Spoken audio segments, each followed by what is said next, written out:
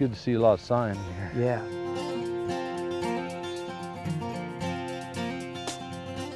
Oh, there they are, right in here in front of us.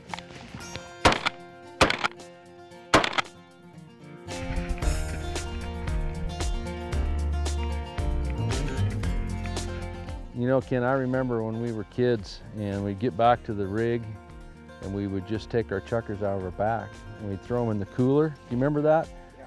And we never gutted them or anything, and we're trying to get the birds cold. Sometimes we'd go all the way back to North Powder and they would still be warm, you know, and then the guts would stink. So I don't know who it was, if it was Ron Pratt or someone showed us how to do this a long time ago.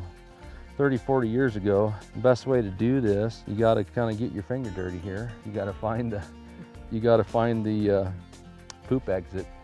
And there's two little bumps here. You can feel them with your finger, and you just want to be in between those. Put your thumb on the back and just break that open. Once you get it broke open, you take and you grab it, head, wings, like this. Don't stand behind your buddy. And don't stand behind your buddy. And then just shake them out like that. And all those guts will come out. Sometimes you have to pull the gizzard out.